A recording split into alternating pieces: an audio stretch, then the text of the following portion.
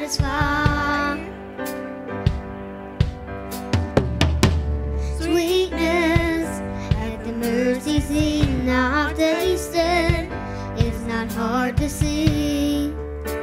Only you can satisfy. There's honey in the rock. There's honey in the rock. There's honey in the rock. There's honey in the rock. Freedom where the Spirit is. Bounty in the wilderness. You will always satisfy.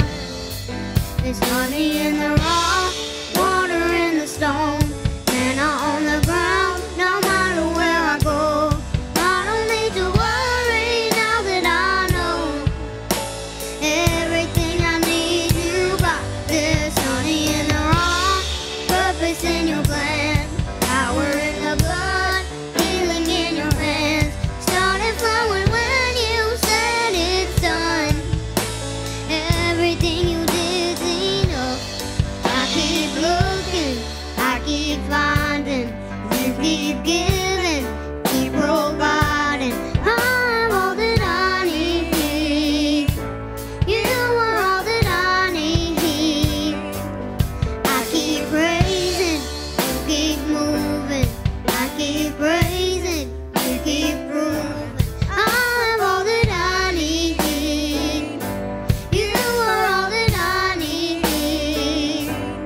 I keep looking, I keep finding, you keep giving, keep providing. I have all that I need. You are all that I need. Water in the stone, manna on the ground. No matter where I go, I don't need to worry now that I know everything I need. You got this honey in the rock, purpose in your plan, power in the blood, healing in your hands, started flowing when you said it's done. Everything you did's enough. There's honey in the rock. There's honey in the rock. There's honey in the rock. There's honey in the rock. Thank you, Lord. Oh, yes. How many of you know there's honey in the rock? There is honey in the rock in the name of Jesus. Thank you, Lord Jesus. God, we give you praise and honor and glory. We want to thank you. We're praying for Miss Pat, a good report in the name of Jesus. We're believing in miracles. We're thanking you for Brother Randy. We're thanking you that you're here today. We're believing in the name of Jesus, God. We're believing in the name of Jesus. In the name of Jesus. In the name of Jesus. We're believing for Mr. Hunter over here in the name of Jesus. We're believing in miracles here in the name of Jesus. All over this building, we give you praise. Parker, that's in the hospital down there. Parker Silk, we're believing in miracles in the name of Jesus. We're giving you praise and honor and glory. We're thanking you for complete and total healing in the name of Jesus. You call out a name this morning. Yes, yes. Yes. Yes. Yes. Yes. Yes. Yes. Yes, in the name of Jesus. Yes. We're believing in families here in the name of Jesus. We're believing that depression is being lifted. God, in the name of Jesus. God, we're believing that burdens are being lifted this morning. We're believing that people are being set free this morning in the name of Jesus. We're giving you the praise, the honor, and the glory for every step of the way. What about unspoken requests? The name that's above every name is your name, in Jesus' name. Amen. God bless you. You can be seated. Amen. Hallelujah. Amen. I've got a few things this morning, so I'm going to get up here and spread them out. Well, I know I don't miss anything. Amen. Thank you, Lord Jesus. I want to say that was wonderful singing this morning. That's good. Thank you, Jesus. You know, and if, amen. Amen. You know, I want to take a moment before I get into this. This may take a minute anyways. I've got a lot of announcements, but hear me out. Your participation this morning in worship and in the function of this church will determine how deep we go in God. You as an individual. If you're paying attention, if you are singing, if you are praying, if you are believing, if you're thinking about God, or are we thinking about this week, the things we have to do this evening, the things we have to do tomorrow, the bank account, if you're thinking about what conversation you didn't get to finish a minute ago because they started playing music. I mean, really. So I just want us just to keep that in mind this morning. This church is built on individuals. Every single one of us have a part, a key place to roll, a key thing to step into. Step into your role in this morning. Be a part of it. Okay, anyways, all right, on to announcements. So we've got a lot going on in the next 30 to 45 days. So August 27th, Brother Lee Weatherly will be joining us that morning for service. I know that he's got a word for us. Following that, we will have a church-wide meal. I think the majority of the meal, the entree is going to be provided. We want the sides and whatnot. Need to bring those. So that's how that day is going to be. Plan to be here for a little while. His word may go 10, 15 minutes, 20 minutes, 30 minutes longer. I mean, we can devote a little bit of time prepping us plenty ahead. You've been announced. You've been made aware. Other things, we've got the new church year is coming. On September 10th, that morning, we will have a 9 a.m. homemade cinnamon rolls, juice, milk, coffee, such, to celebrate the 92nd church year. And do we have any 90-year-olds in here? Anybody? Nobody? Can they hear me? Nobody? None. Okay. All right. 92-year-old church is something to be proud of. Amen. And amen. Hallelujah. Thank you, Jesus. And a third of it was with our pastor, Brother Lamar. So that's pretty awesome. Amen. And so we've got Mount Grace Walkathon Outreach September 16th. They're in need of donations for some deodorants, 50 deodorants, 100 body washes. You can give your donations to Miss Shonda by September 1st. Fall Festival's coming up September 27th, a little bit over a month out. We have Christmas plays are going to be coming up on Wednesday nights here. There will be a sign-up sheet in the old sanctuary foyer through these double doors and the other double doors there. In September, also, September the 9th, which would be the day before the church year begins, the new church year, is the R3 Youth Conference. Okay, that's for you youth people and for those of your friends that you want to invite. The church is going to be loading up the buses, heading out for that. That's September 9th. I believe that's a full-day thing. I think they get there that morning. You'll need to just bring money for your lunches. If not, good luck. Okay? Money for your lunches. Y'all have to go to work. I think that's the main thing there. So with the church year coming to an end, I want to just, put it out there that we're going to be gathering up our nursery, bless you, our nursery workers, our nursery workers for both Wednesday nights and for Sunday mornings. This coming year, I'm putting together a list, a rotation, and a calendar just to have it all in one place. And so I know that there's some changes. Those on Wednesday nights don't necessarily want to do Wednesday nights any longer. Those on Sunday mornings may not want to do Sunday mornings any longer.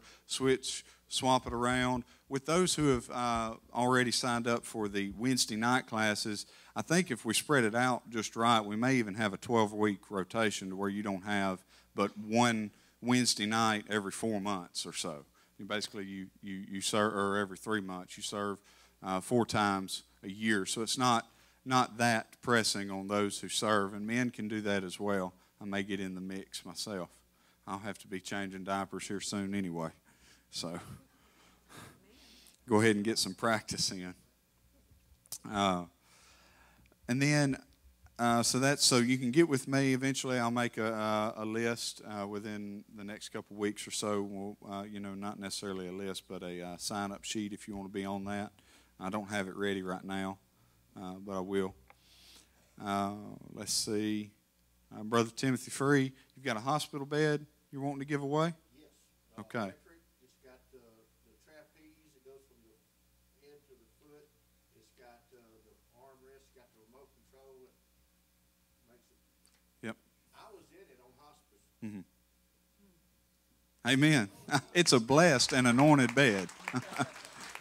So if you... It's washable. I mean, you can Right. wash it off and everything. Okay.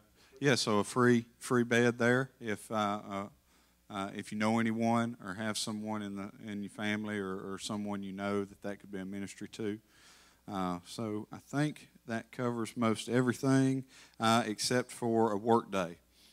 So there's a work day this coming Saturday at 7 a.m. Bring tools, hammers, saws, drills, woodworking tools at 7 a.m. this coming Saturday. So 6-7 days out. And that'll be at 7 a.m. for the Family Life Center for the most part. I'm sure there's some other things. If we've got a crowd, we'll be able to knock out a bunch of stuff that day. I believe that'll be a good thing. All right.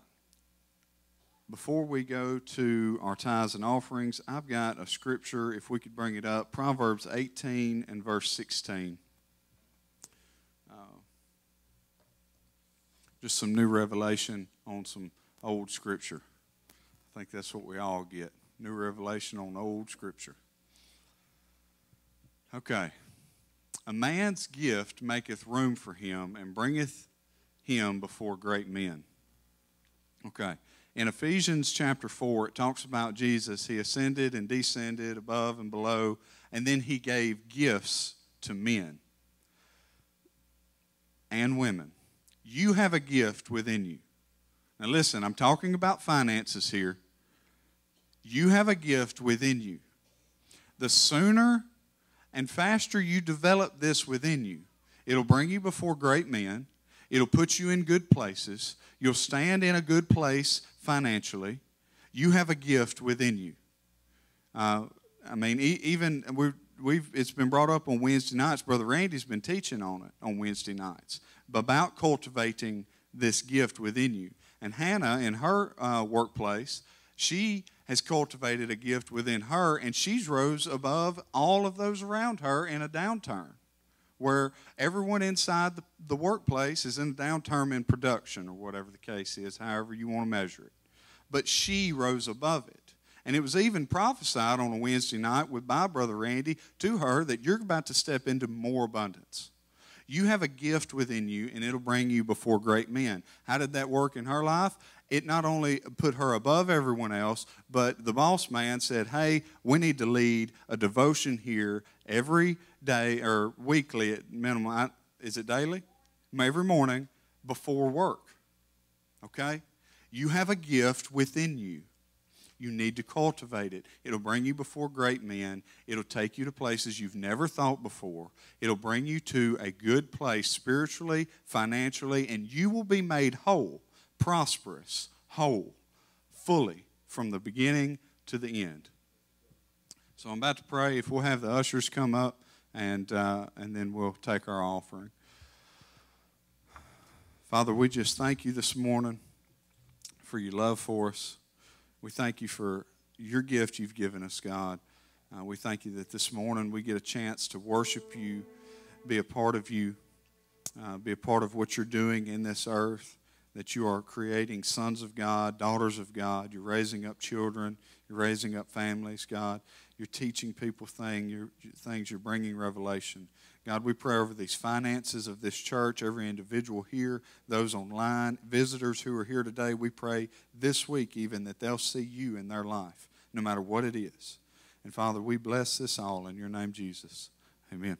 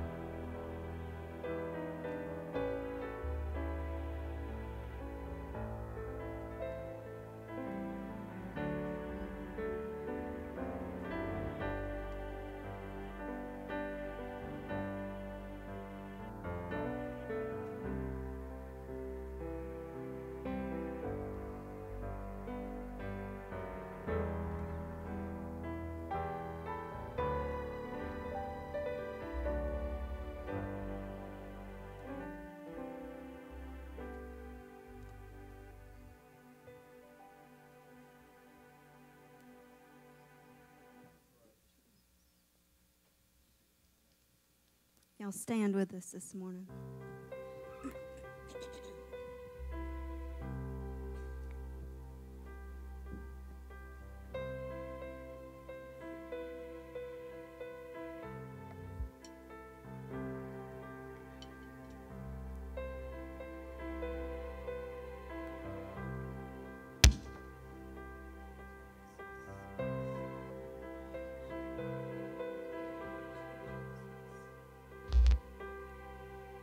And he is jealous for me.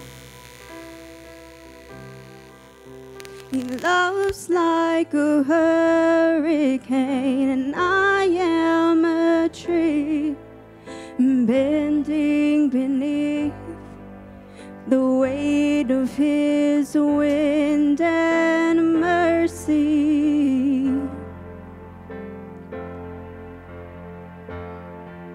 When all of a sudden I am unaware of these afflictions, eclipsed by glory, and I realize just how beautiful you are and how great your affections are for me.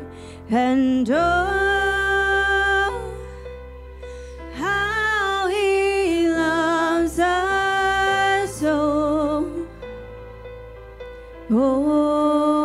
how he loves us, how he loves us, thank you, Lord.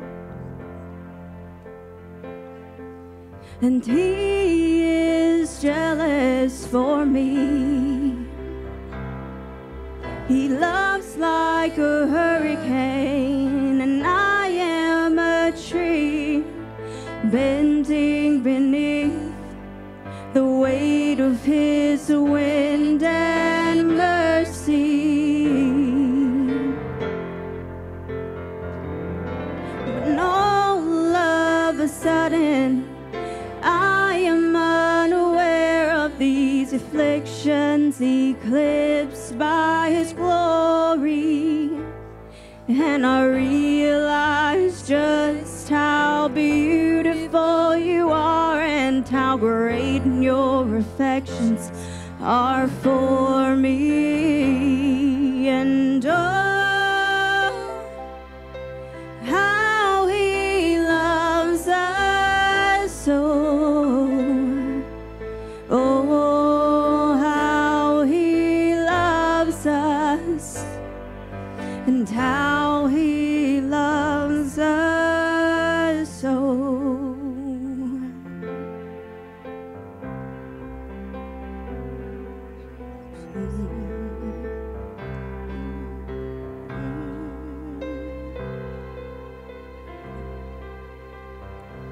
And he loves us. Oh, how he loves us. Oh, how he loves us. And oh, how he loves. And we love you. Oh, how we love you. Oh, how we love you. And oh, how we love. Do that again. And we love you, Lord. Oh,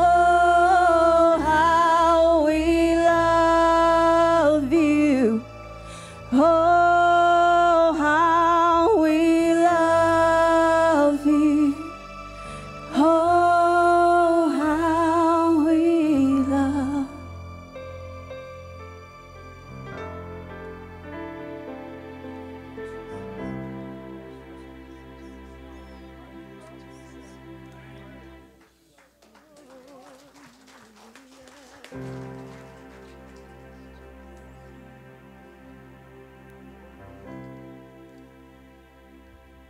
And I love you, Lord, and I lift my voice to worship you, oh my soul. Rejoice and take joy, my King, in what you hear. Let it be a sweet, sweet sound in your ear.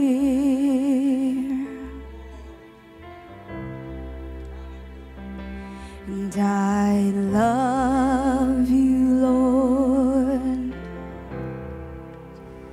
and I lift my voice to worship you, oh my soul. It rejoice and take joy, my King, in what you hear. Let it be a sweet, sweet sound in your ear. I love you, Lord.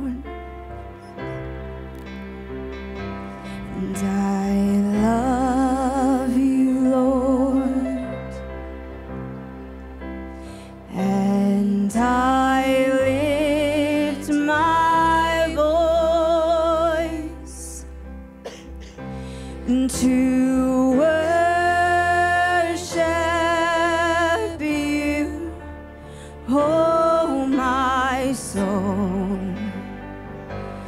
rejoice and take joy, my King, in what you hear. Let it be a sweet, sweet sound. Let it be a sweet, sweet sound. Let it be a sweet, sweet sound in your ear. Thank you, Jesus. Thank you, Lord. You're worthy, Lord. Nobody like you, Lord. Thank you, Jesus.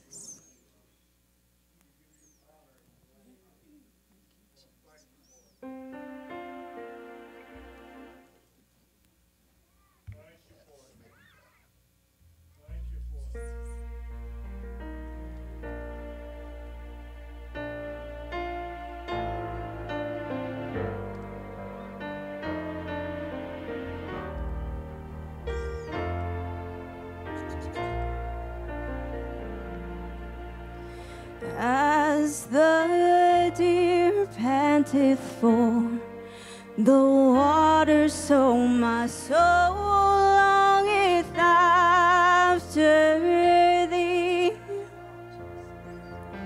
And you alone are my heart's desire, and I long to worship thee again. And as the deer panteth for the water, so my soul longeth after thee. And you alone are my heart's desire, and I long to worship you. And you alone are my strength, my shield. To you alone may my spirit yield. Alone are my heart's desire, and I long to worship thee. And as the deer panteth for the water, so my soul longeth after thee. And you alone are my heart's desire, and I long to worship thee. And you alone are my strength, my shield. To you alone may my spirit yield. You alone are my heart's desire, and I long to worship thee. And you're my friend, and you are my brother, even though you are a king. And I love you more than any other, so much more than anything. And you're my friend, and you are my brother, even though you are a king. And I love more than any other, so much more than anything. And I love you more than any other, so much more than anything.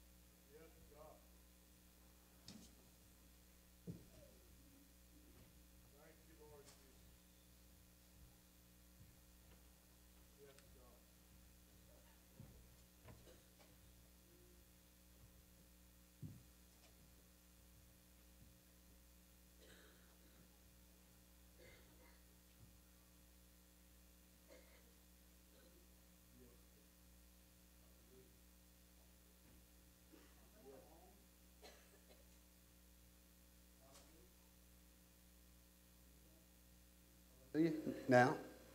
Okay. It was on already. Hallelujah. Glad I didn't say nothing.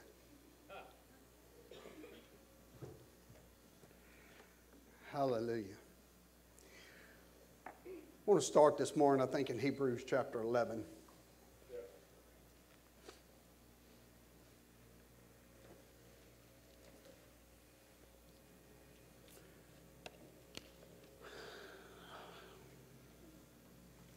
Let me see if, we'll start at verse 1, it's fine.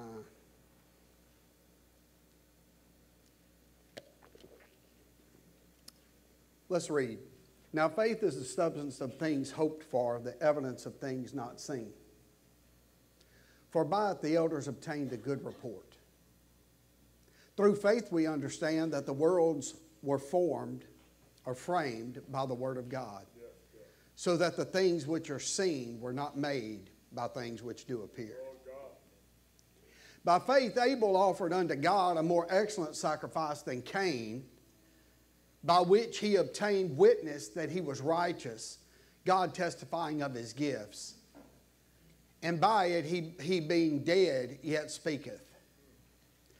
By faith Enoch was translated that he should not see death, and was not found, because God had translated him. For before his translation, he made this testimony that he pleased God. But without faith, it's impossible to please God. It's impossible to please him. For he that cometh to God must believe that he is, and that he is a rewarder of them that diligently seek him. Father, we thank you for your word this morning. And Father God, I come to you, Father God, yielded to you to speak.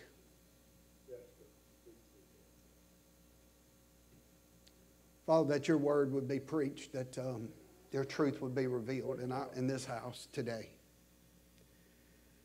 Father, we just stand as your servants, your sons. We thank you for your goodness. We thank you for the truth of your word. It makes us free. In Jesus' name, amen. Struggled with all the way up until this moment with this word. Not because it's not biblical or in the Bible or anything, but because it might be hard to swallow.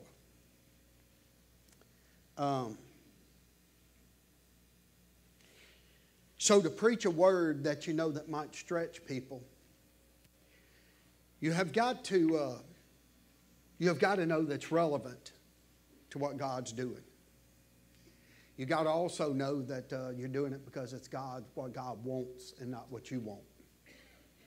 And there's some extreme things that are spoken in the Bible But when we're looking at the last days, there's some very important statements made that give us some great indications of things that we will deal with, or that will, they're signs for us. For example, as it was in the days of Noah, so shall it be at the coming of the Son of Man.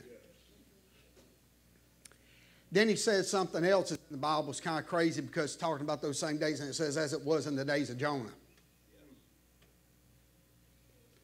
So we got days of Noah and we got days of Jonah. I won't be able to get deep into those days today, but it'll be coming. Because that's the only way I believe that the church, that we as believers in this time that we're living in, we've got to be clear on our beliefs. We've got to be clear on our perception of the world, what's really going on, what's not going on. I'm telling you, I say this all the time. I don't know how to overstate the fact that one of my greatest concerns is when I read other statements in the Bible like this one. If the days were not shortened, the very elect would not be saved. If the days weren't shortened, even the very elect wouldn't make it. And for me, that throws such a weight on our responsibility as leaders that it's enormous. If you don't stay before the Father humbly saying, show me truth, I too could be deceived.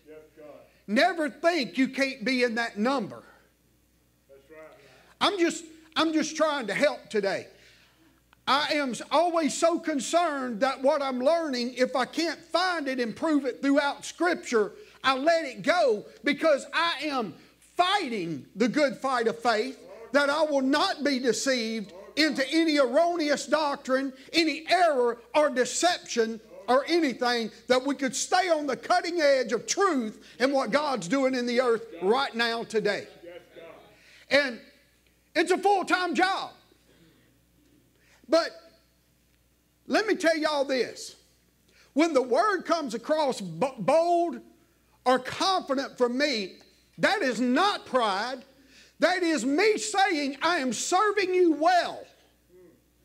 Because some of you don't have the time to do the research and the study I do both day and night. If I didn't get up and share it with you, I'm doing you an injustice. That's why the Bible talks about honoring those that tread out the word. It's not, there he goes again, it's thank God somebody knows truth to keep us in truth. I'm getting off of me because today's message is going to stretch you hard. So prepare your heart for truth, to see truth. And I'm pleading with you because you'll either stone me or say, praise God. But I'm mandated to do this. Here we go. Verse 6 said, but by faith, he said, without faith it's impossible to please him. For he that cometh to God must believe that he is. There's a rewarder of those that diligently seek him. Let me tell you, here's where I'm going, church, today, right here, is who is God? I'm going to talk the rest of my time this morning on that one subject. Who is God? Don't shut your mind off yet. It's going to blow your mind before this is over. So, if I don't have faith in God, I can't please him. This verse tells us so many key things. Listen, without faith, I cannot please my heavenly Father. But look what it says. But for me to have faith, number one, I must know who he is. That he is, and that he's a rewarder of those who diligently seek the right God. I'm reminded, in just tagging on that, in John chapter 4, if y'all could pull this up, brother, we'll just start in verse 21. I want y'all to see this. This isn't a new doctrine by the writer of Hebrews. This is fact. Jesus is talking to the lady at the well. Y'all know the story well, right? Amen. He's saying that, give me something to drink and all those things, and she's sassy. And she's like, you know, I'm a dog to you. Why would I give you something to drink? He said, look, woman, if you knew who I was, you would ask of me for something to drink, and you would thirst. I mean, you would drink of something, you would thirst no more. He said, and by the way, you know, you've had 5 husbands. The one you're with now is not your husband. I just want you to know I know who you are. She ended up eyes opening, understanding this is a man of God, sent by God, runs to the city. She's the first, we say, evangelist. But I want to stay on this track. He's saying to this same woman, Jesus said unto her, woman, believe me, the hour comes when you shall neither in this mountain nor at Jerusalem worship the Father. You worship, you know not what. We know what we worship, for salvation is of the Jews. Listen to me. He said, you worship, but you know not what. There's a lot of Christians worship, but they don't know what. They don't know who. They don't know why. They just do it. I always look for something to challenge. That's just the way I preach, because if I don't challenge you, I ain't growing you. So I'm challenging you right now. I've been saved since, what year was that? 79. That's a little while ago. I can't count it. Somebody can figure it out for me. May 20th, my sister's birthday. 44 years ago, I got born again in Nazarene Church. Get my life to Jesus. Everything changed. Hallelujah.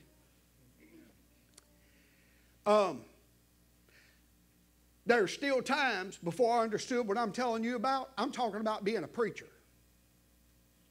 Where I'd leave the service, I was just speaking to Bruce about this. I said I could leave church and be just as confused about what God was doing, what this was all about, as anybody else, but I'd routinely do it and give it all I got. Any of y'all ever left church kind of confused? Why we even show up on Sunday and do all this? I mean, yeah, I believe we've all had that thought. I'm praying today that you get a better understanding of who, what, why.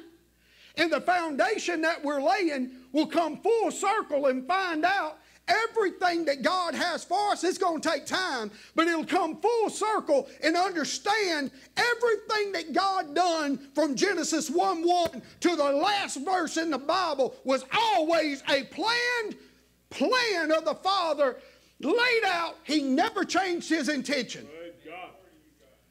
But he is working the plan, and he's working it well. I don't know about you, but I want to be part of the plan. Amen. So, who is this God? Who is God that we worship him? Listen to me. I got to say this right here. So hear me. Some people can't fathom, cannot embrace the concept of Father, of God. So we relegate that to Jesus Christ, who came in the flesh. So we can relate to a man or a person or a being that took on flesh and went through the same trials we went through. Hear me now. Hear what I'm telling you. I'm not discounting our Lord and Savior, King of Kings. I'm trying to get you to understand why Father sent him and who the Father was. And so what I'm telling you is that when you start understanding why Jesus even had to come, and everything that he really did when he came, you'll start growing exponentially in the Spirit and say, I've got understanding and clarity now. What this is all about. It comes clear. But here's what I'm telling you. Here's what I'm telling you. Father God, we all know by the Word of God that he's a spirit. So we must worship him in spirit and in truth. He goes on and tells him that. Jesus tells the Samaritan lady that right there in that text. Right? So now he seeks such to worship him. So here's the things that we say about God. Hear me. All these are true attributes. God is love. God is faithful. In God there is no variableness or shadow of turning. He's consistent, constant, steady, steadfast, never changeable, able to be trusted. That God, that's his attribute. It ain't who he is. We talk about his attributes all the time. We tag them on signs, and we sing songs about them. Jehovah Rapha, the Lord my healer. Jehovah Sitkanu. You know, we can go on and on. Jehovah Jireh, my provider. All right, so we are tagging words with the word Jehovah, a name of God, with an attribute of God. God is my healer. God is my deliverer. God is my peace. God is my provider. But we still aren't talking about who God is. That's an attribute of our Father. He's an amazing God. Wonderful Father. Loving and kind and providing, protecting, delivering, saving. He's amazing. But who is he? Any of y'all ever studied anything like Greek mythology or just ancient culture? You'll find out that there's a multiplicity of gods. If you go back to the early Mesopotamian region, they had thousands of gods in some of the earliest settlements ever known to man. Not trying to confuse you, I'm trying to enlighten you. So we got to know we're serving the right God and who that God is. And who it God was that sent his son Jesus, and who is that God we will one day stand before. So this morning, or as I prayed this week, God said, talk about me. He said, because until my people really understand who I am, how can they have faith in me, and how will they be able to become pleasing to me, and how can I meet all of their needs when they don't even know what God they are talking to? Listen to me. Jesus came to pay the price to make us right with God, not with himself. Almighty God. No man comes to the Father except by Jesus. Who is this God? That sent his only son? Who is he? I said, Father, I need to know. I need to know you. I need to know. Jesus said, they said, teach us to pray. Jesus, he said, here's how you pray. Our Father which art in heaven, hallowed be thy name. What is his name? Who is he we praying? Some of you know. Some of you don't know. And I'm not getting stuck on the name today. We're going to go beyond the name. We're going to go into who he is. So here we go. One of the first instances in the Bible that you find God would be in Genesis 1:1. You can pull that up if you want to. That's so funny, because my concept was just as messed up as anybody else's. I wasn't born into this world having understanding, I guarantee you that. I'm telling you. In the beginning, God created the heaven and the earth. And the earth was without form and void, and darkness upon the face of the deep, and the Spirit of God moved upon the face of the waters. Now, I'm going to stop in verse 1. I want to tell you something. One of the names, let me say this first. Hold right there. When you see the letters G-O-D, God, you think there's one. There are many. Now, I know that statement right there just killed half the people. But hold with me. It's scriptural. It's in the Bible. This is Bible. See, because what American church does, we attribute everything G-O-D as only one God. If you do that, what you're going to have is massive confusion when you find out what this one God done that was totally terrible and horrific, and you think it's our God. That word right there in the beginning, God, is the word Elohim. It's a plural word. Here's what I'm telling the church today, and I know it's going to stretch us. But if I don't say this, you'll never understand his kingdom. Never. So I'm sorry. It's just what I got to do. So, Brother Randy, what is this saying? Just hold with me. By the time you leave today, you'll say, I never saw that, but that's good. God was literally in a council of other deity gods, and he said, let us make earth. Let us make man. He said all those things to Elohim. It's quiet in this Presbyterian church. I don't blame you. I had to lay down probably first time too. You can lean over. I'm good.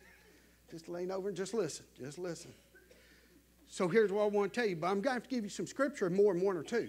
And some that aren't diced and sliced and cut in half. I'm going to have to give you the word. Right? Y'all with me? Amen. I mean, you ought to be amen in that. You better give me something. You're going to get this crazy on Sunday morning. Okay, we will. So what I want to tell you is that we need to get our definition of God clear. God is the defining nature of a being or an entity that is eternal. Do you know that there are scriptures in the Bible? Somebody could Google them right now, and it's more than one. It says our God is the God of gods, plural, Elohim.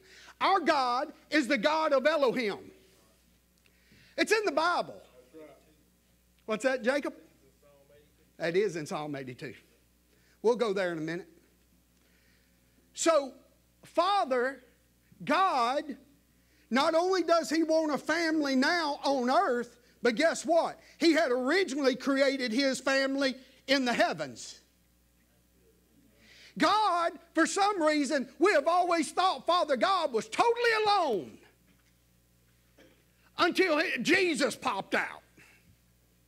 I mean, it's just kind of a concept. Y'all get what I'm saying. But no, there's angels all around the throne.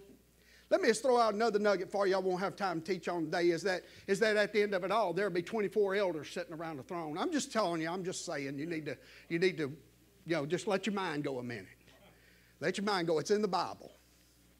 So God said, let us make man in our image. Uh-oh. Doggone it. Here he goes. Let me stay focused. Let me stay focused. So what I'm telling you is that God's replication of man into a fleshly being was a duplicate of what He had already created in a spirit being. That's right. Yeah, that's right. All right, so let me just cut to it and tell you. Go to Genesis 6 for me, if you would. Let's just go to it and let me show you who these deities are, and then I can get to the rest of it, what He said to them and how it happened. All right, so here's the thing. So I'm wanting you to understand, I'm going to talk about who this God is. I'm going to try to get it all in the next few minutes. It's going to be crazy hard, I can tell you that right now. In Genesis 6,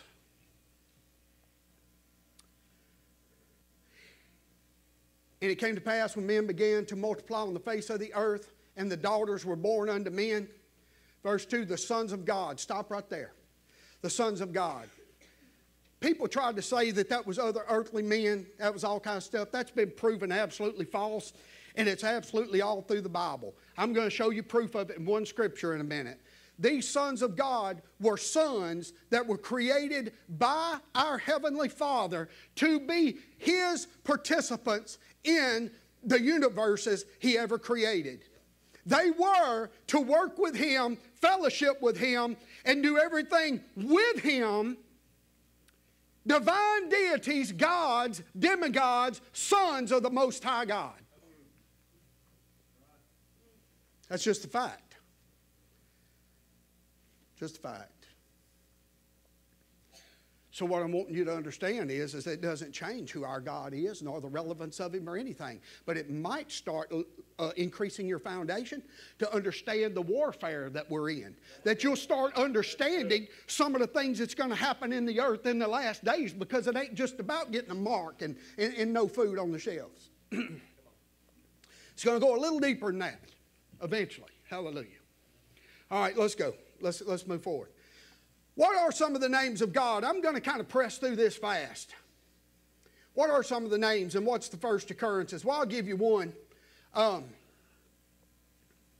of the first ones we come to is right there in Genesis 1 is Elohim. I told you before, Elohim is a multiplicity. It's a word of multiples. It's a plural word. It's a plural word. It means more than one. And so, in many places in the Bible, you'll be reading and it'll say God, and it's the word Elohim. But one of the first occasions that we see of a different word for our God is the word El. It's simply E-L, El. El means God. It means the Almighty One. Listen to me. It means that which is above, that is mighty, more powerful. Where's that at, Brother Randy? Well, that would be first occurrence. And the law of first mentions is powerful, and it applies here. It's Genesis 14, 18, 19. Listen what it says. And Melchizedek, king of Salem, brought forth bread and water, and he was the high priest of the Most High God, El. Most High God. How can he be the Most High One if there ain't other ones? He's the Most High God. We serve the Most High God. I'm just telling you, it makes me want to come in here and praise and worship because I know who I'm praising. And I want to just say we ought to be going crazy in here because we serve the Most High God. He's not a low-level little imp or something. He's all powerful. Lord have mercy, I can't wait to see him one day. Hallelujah. It says, and he blessed him and said, blessed be Abraham of the Most El, right there, High God, possessor of heaven and earth. Did you hear me? He's the Most High God. What's his name? It ain't El. El means ultimate God. I'm just telling you. It's why we have Elohim. El means God. Him is plural. That's where they get the word Elohim. It's a plural of God. Where did those plurals come from? From God. God created sons. The sons of God saw the daughters of men, slept with them, and created a hybrid, half human, half eternal being called a Nephilim. This is reality.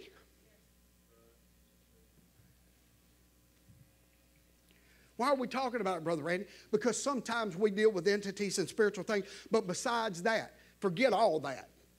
When you find out how much your Father loves you by sending Jesus to bring you back into sonship as a son of God, it'll change your life. It'll change your life. When you realize that God said, those sons of God, what they done was this simple. I wasn't going to talk about it today. It was this simple.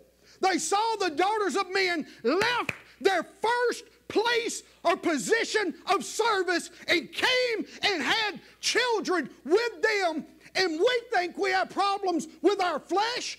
God was betrayed by his own sons of God.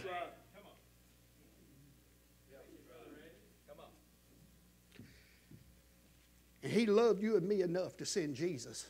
And just like the Bible tells us, he says the whole earth and creation has groaned until now, waiting for the manifestation of the sons of God. He is waiting for a people that take the veil off of their mind and understand the process and say, make me a son, oh God, that I can stand in the earth and proclaim your truth and walk in your power and bring you glory. And I, sir, will not betray you. Listen to me. Why Jesus said, when I, the Son of Man, return, will I find faith on the earth? The devil is hell-bent on us bowing to every lie and deception and confusion to where we never manifest as the full sons of God. I am hell-bent back that I will walk in that. I will walk in that. I'm telling you, it's available to the church.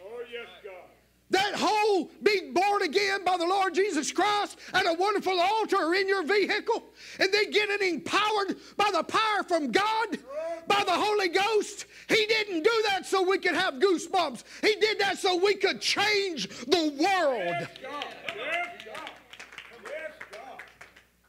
We get so tangled up in our agendas and flesh and pride and squabbling over if I got to sing or preach or, not even here, but people on the job and my family don't like me. Keep your eyes on the King. Keep your eyes on God, man. There's a bigger prize. Paul said, forget all that junk and press toward the calling. It's high. Man, don't tell me it ain't available.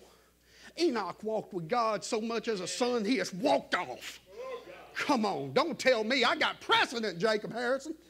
I got precedent. Yes, God. Shoot. Jesus, God is just waiting. God is just waiting. He said, can my church ever get it? Can they ever get it? We have crawled to the altar for salvation. Lord, just don't let me go to hell. He said, I won't stand up. I want you to be a son. I want to put something in you. I want to empower you. I want to use you. I want to work through your life. I want to do such amazing things through you that you are a light, that you're a testimony. You bring me glory. I can say to the devil, have you considered Randy Griffith? Come on, church. That's why he told Job, that's why he said about Job, come on, Father wants to be proud of you. He told Satan, he said, have you considered my boy Job? Now, I'll try not to cry with Job, because Job was walking in something. He said he worshiped you just because you blessed him the way you have. God said, you could do anything but kill him, because that boy right there, he turned his back. He ain't going to be like my sons of God that betrayed me. He will stay faithful. Oh, God. He struggled a while, but he got it back together. And when he did, God added back to him 7 times all he had lost, walking as a son of God. Yes, God. I'm just telling you. I'm just trying to tell you today. I'm trying to tell you, it ain't about faith. You know, like the faith movement, we've tried to teach people how to walk in faith. No, the faith is that I have full confidence in the God I serve. Yes, God. I have full confidence in my Father. Yes, Full confidence. Hallelujah to Jesus. So God sent Jesus. He had to be tempted in every way. He had to be tried. He had to be rejected. He had to be murdered. He had to be everything had to happen to him. But on the end, hanging on that cross, he said, forgive them. He said, you ain't getting me out of my place of glorification. I'm a full manifested son. I won't betray my Father now. Yes, God. No, sir. No, sir. He was faithful to the end. I love Paul, because Paul said, I've been shipwrecked, snake bit, beaten with rods. I have been stoned. I have been left for dead. I've been forsaken of my brethren. I've had all this happen, but I remain faithful. Yes, God. He said, for me to live as Christ and to die as gain, it'd be better for me. But I'll tell you this, when I step before him, I'll say, sir, Lord, King, God, Father, I finished my course. Oh, God. I ran my race, and Father will say, well done. Praise God. Well done. The light you shined. They'll keep reading about it some 2,000 years later. Paul, they'll still be reading about you, wondering how you done it. A son of God. A son of God. Being birthed by the Spirit. Hallelujah. Hallelujah. I'm probably all out of time. Hallelujah. I ain't even hardly started. I hate that clock. I got a few minutes. Praise God. Thank you, Jesus. Hallelujah. Here we go. All right. If you would go to Isaiah 45. Let's look, start in verse 18. I want y'all to see this. I want to wrap this up. Y'all can see some scripture on it instead of me just telling you it's the truth. Hallelujah. Hallelujah. Hallelujah. Jesus. Thank you, Lord. Hallelujah. It says, for thus saith the Lord. All right, now I'm skipping some of the names, but the other one is Yahweh. It's we spell it YWHW, Yahweh. Y'all with me? I could give you the time of first mentions, which is with Moses.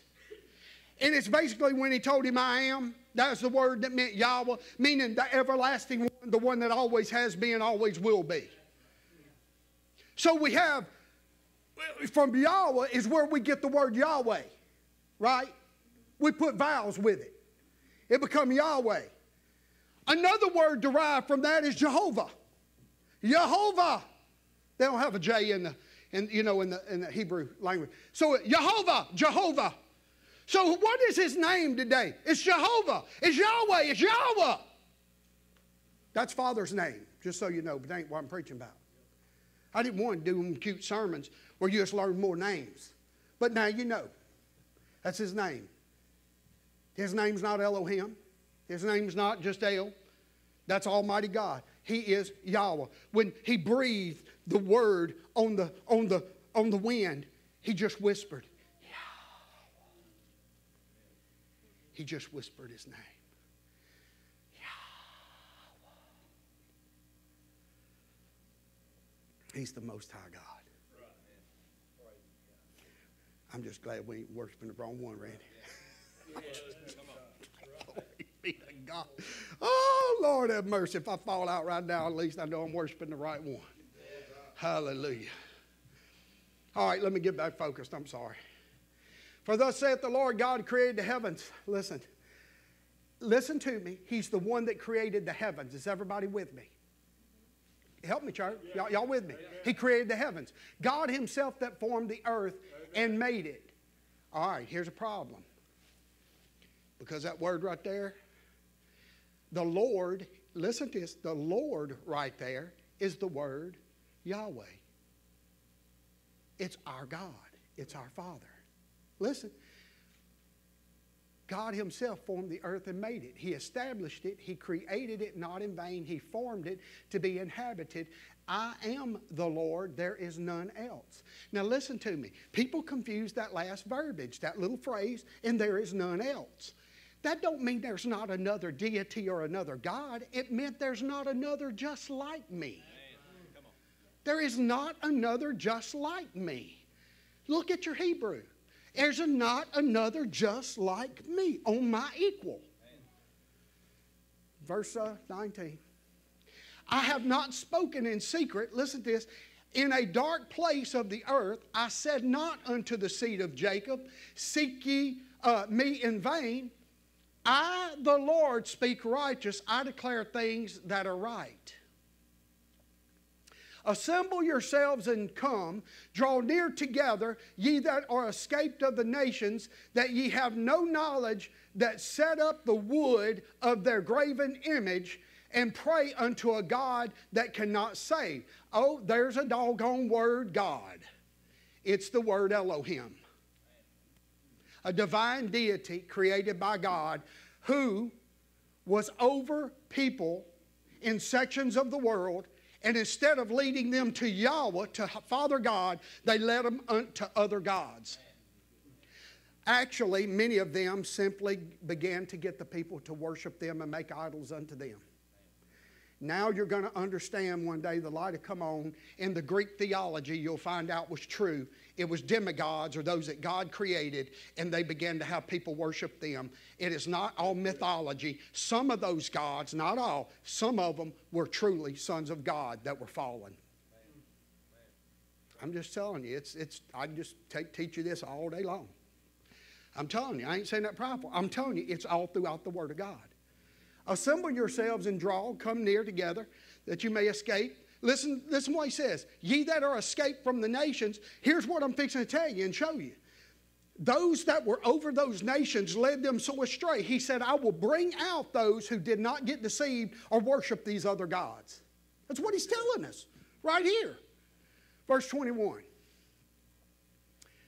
Tell ye and bring them near, yea, let them take counsel together, who hath declared this from ancient time, who hath told it from that time. Have not I the Lord, and there is no God else beside me, a just God and a Savior, there is none beside me. So what I want to tell you, if you went in there and studied all of the Hebrew on those verses, here's what it really says. I love how when they translated the Bibles, they made it easily to be understood or palatable for people. But this is what it said. God is actually speaking to his sons. And this is what he's telling them. You have done a terrible job in leading my people. And you have allowed this spirit and your own deception to lead them astray. Those I will bring out that did not follow your idols and the lies and the deception. He said, but unto you, he said, that brought them near, he said, you come together, let's take counsel together. I am telling you, God brought them together as a council and began to tell them what their judgment would be. Brother Randy, could that be so? I mean, really, could that be so? Well, it might be. Go to Psalm 82. I'm going to finish this. Hallelujah. We're going to finish this, glory to God. I don't know what verse, honestly. But let's read quick. God standeth in the congregation of the mighty. That word right there is Elohim. Listen to me. God stands in the council of the Elohim. You know what he's painting a picture of? A pantheon. He's painting a picture of God in the middle of other gods. That's what it says. Listen what he says. He judgeth among the gods. I'm just telling you, it's in the Bible. I keep saying that because I know some people think I've lost my mind. Verse 2. How long will you judge unjustly? He's correcting his sons of God. Listen to what he tells them. He said, you're judging unjustly. Listen to what he tells them.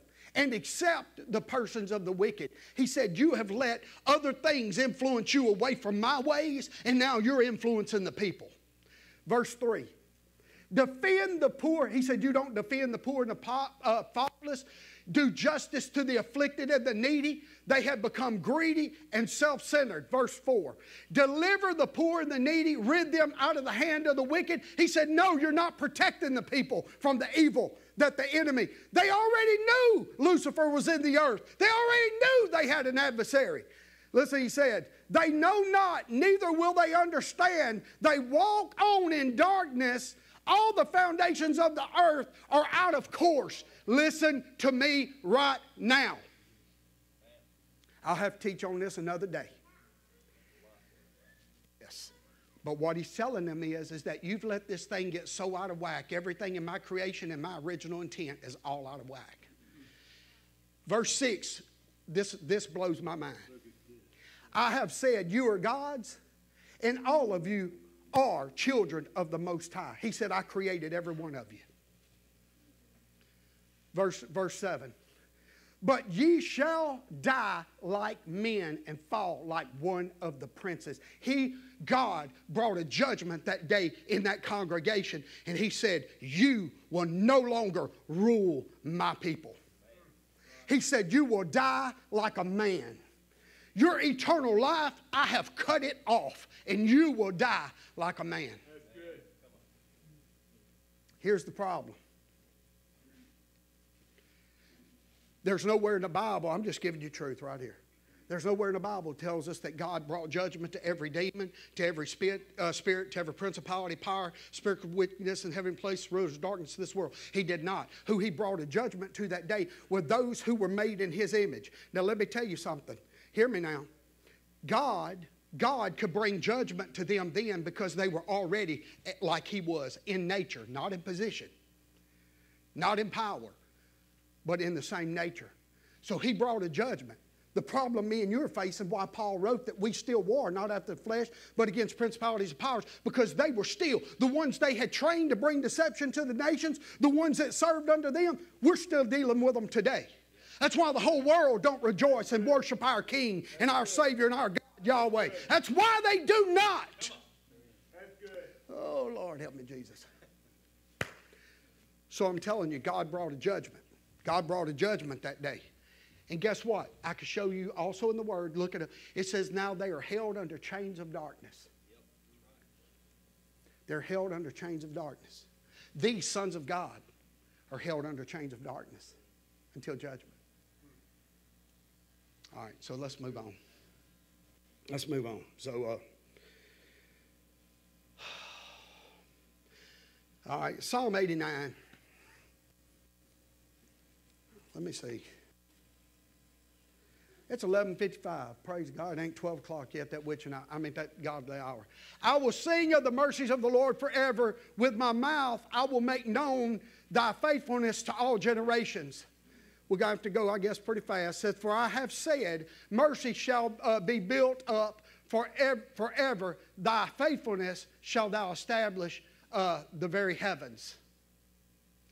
I have made a covenant with my chosen. I have sworn unto David my servant. The seed will I establish forever and build up thy throne to all generations. Selah. And the heavens shall praise the wonders of the Lord. Listen to this. Thy faithfulness also in the congregation of the saints. For who in heaven can be compared unto the Lord? That is Yahweh. That is Jehovah. Who among the sons of the mighty can be likened unto? He said, who of any of y'all I created can even compare to me? He said there's none like him. All right, verse 7. Listen to this. He said, God is greatly to be feared in the assembly of the saints and to be had in reverence of all that are about him. That's why we praise and worship him. There's no God likened unto him. O God of hosts, who is a strong Lord, like unto thee. He said, who is one likened unto thee, or to your faithfulness round about you? There's none like him. He's faithful. He's loving. He's awesome. He's our God. He's our Father. Thou rulest the raging of the sea. When the waves thereof arise, thou stillest them. Thou hast broken Rahab in pieces. As one that is slain, thou hast scattered thine enemies with your strong arm. He said, you brought judgment, God. You bring in redemption. The heavens are thine, the earth is thine. As the world and the fullness thereof, thou hast founded them. Praise God. The north and the south, thou hast created them. Tabor and Hermon shall rejoice in your name. Thou hast a mighty arm strong in the hand, and high is thy right hand. Justice and judgment are the habitation of thy throne. Mercy and truth shall go before your face. Blessed is the people that know the joyful sound. They shall walk, O Lord, in the light of your countenance. In the name, in your name, Yahweh, in your name, they shall rejoice all the day, and in our righteousness they shall be exalted. For thou art the glory of their strength, and in the favor our horn shall be exalted. For the Lord is our defense. The Holy One of Israel is our King. Then thou shalt speakest in vision to thy Holy One, and sayest, I have laid help upon one that is mighty. I have exalted one chosen out of the people. I have found David my servant. With my holy oil have I anointed him. I just want to tell you, the Lord is great. He's wonderful. Our God. God, we praise you today. He's Yahweh. Yes, God.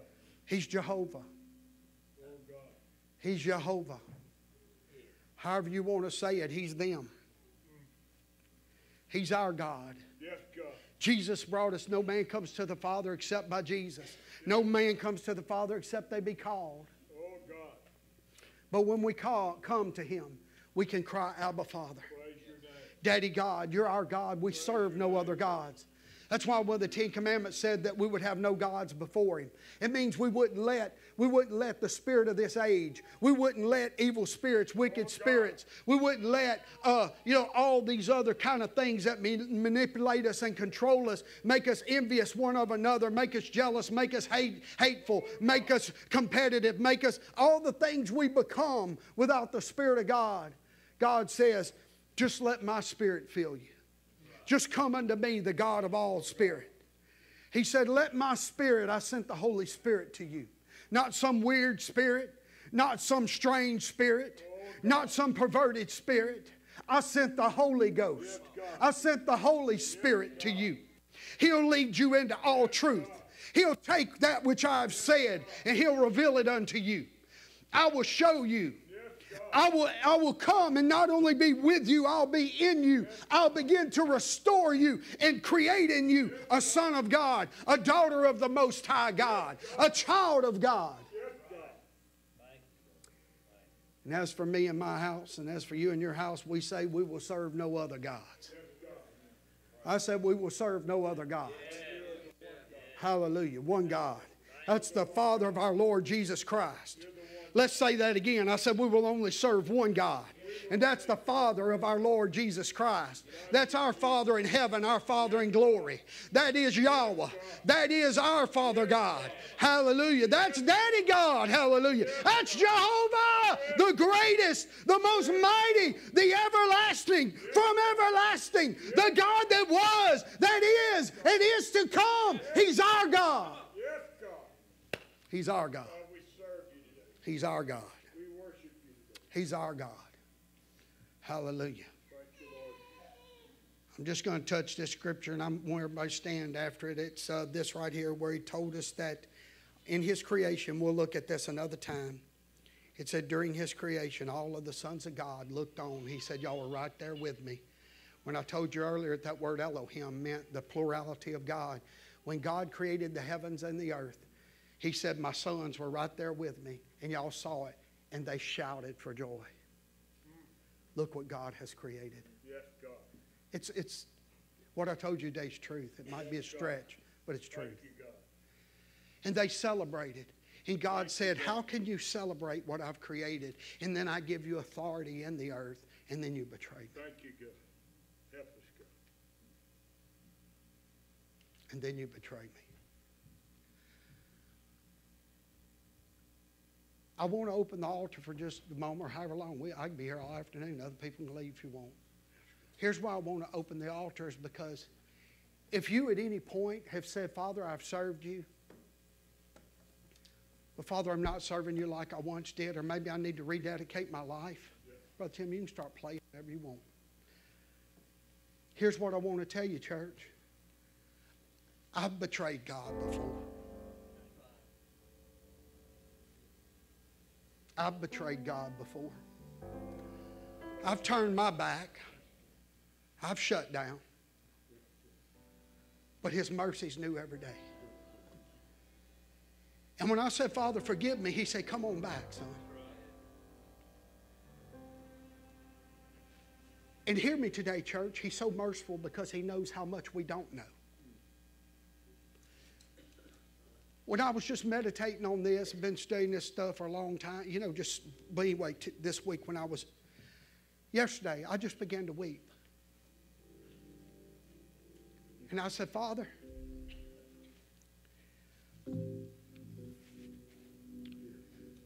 I said, my mom and daddy didn't know this.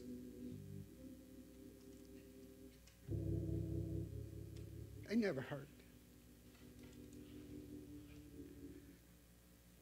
He said, but they love me. It doesn't make us any more saved knowing more about the Father's plan for mankind. It wasn't a frivolous thought up at the last minute. He's looking for a family. He's looking for those that love Him with all their heart, that say, I'll remain faithful through thick and thin, good, bad, and indifferent. God, I'm with you. And I will not stop. It don't have to be perfect. You're my God. I thank God my mom and daddy said, He's my God. Is He your God today? Would you like to freshly commit yourself to Him and say, Father, if I betrayed you in any way, or Father, if I pulled back, I'm just fully committed to bring you glory. Father, you'll take my life and make something wonderful, because He so wants your life to be an example of His goodness. He does. He wants to say, that's my boy, that's my girl, right there. He does. Y'all stand with me. Altar's still open. We ain't done. Father God, I bless you and praise your holy name, Father. I bless you and praise your holy name, Father God. We know who you are, Father. We do know who you are. We're not those that worship we know not what or who. We know who you are. You're Yahweh. You're Jehovah. And you're the greatest of all gods. You are the ultimate, the highest, the everlasting. That's why He's called the Ancient of Days. Before Him there was nothing that was. But He thought He could create those in His image that would be His family and participate with Him in His creations and in His majesty and in His wonder. But they betrayed Him. Father God, forgive us of our backslidings. David said it. Father God, others said it. Father, I say it now. Forgive us of our backslidings, Father, when we pull back from you. Father God, when we're carried away by other gods, and that could be anything, a habit. Father, that could be a hobby. Father God, that could be a lust. That could be a desire. That could be an attitude. But Father God, whatever it is, we just want to bring you glory. We want to bring you glory. Father, I ask right now Right now, to you, Father, in front of these people, I say, Father, make me everything you want me to be. Father God, I have not yet attained that. I have not apprehended that for which you have apprehended me. But Father God, it is my desire, oh God, Father, that we could apprehend it. And it's not forgiveness, Father. It's not just you love us. It's not that, Father God. It's an impartation of your Spirit and a commitment of our heart that we will bring you glory at all times and in all ways. Father God, that we'll be a vessel unto righteousness. We'll be a vessel unto honor that you can use, Father God, that you can show yourself mighty through in this earth, that we will be a light set on a hill. We will be salt, Father God, bringing correction and bringing purification everywhere we go. And Father God, with your joy, with your peace, with your love, with your victory, Father God, we will let your aroma be shared everywhere we go. And Father God, people without a doubt say there's something different about you. And we can say it is my God. It is my Heavenly Father. It is the Spirit of my Father. We bless you, Lord. We bless you, Father. Bless you, Father. You want to sing? Hallelujah. Let's just worship. Hallelujah.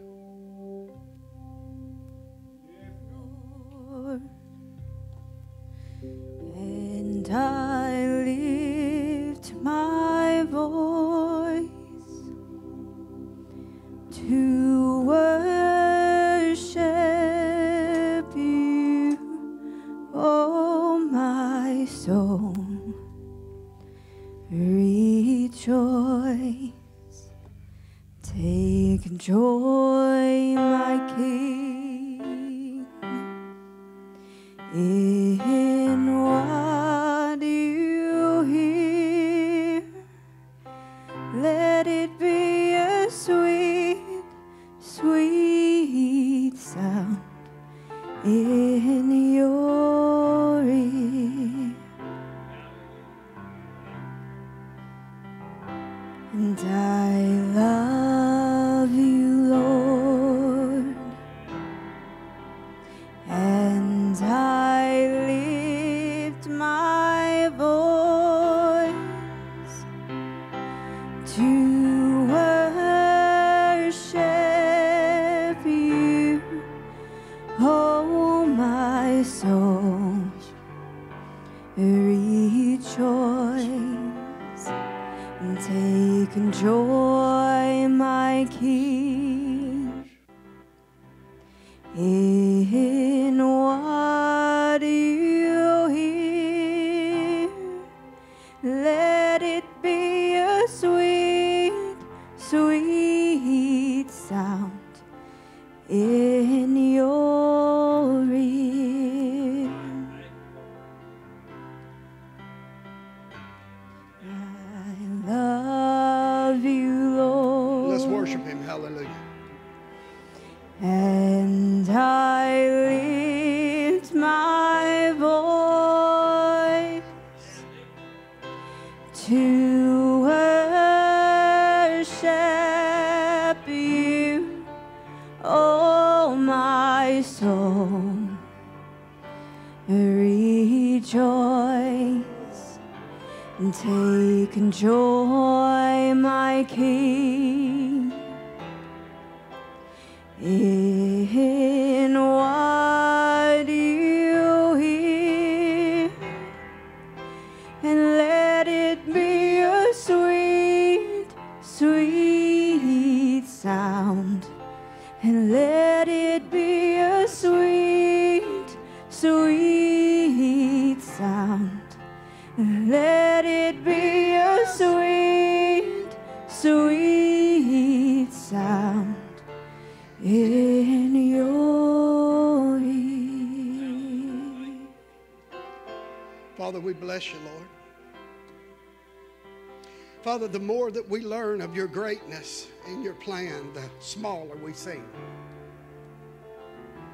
But Father, we know in your plan that when we decrease, you increase.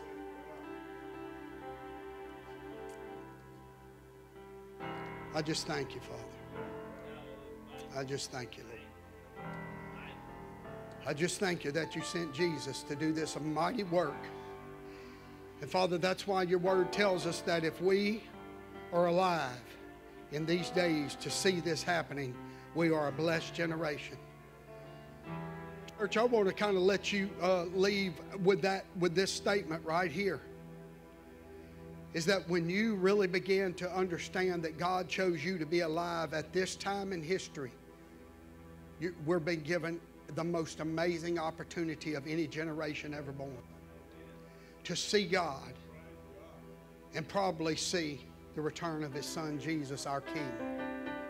And see the consummation of not only the kingdom, but of the sons of God fully manifest again in the earth.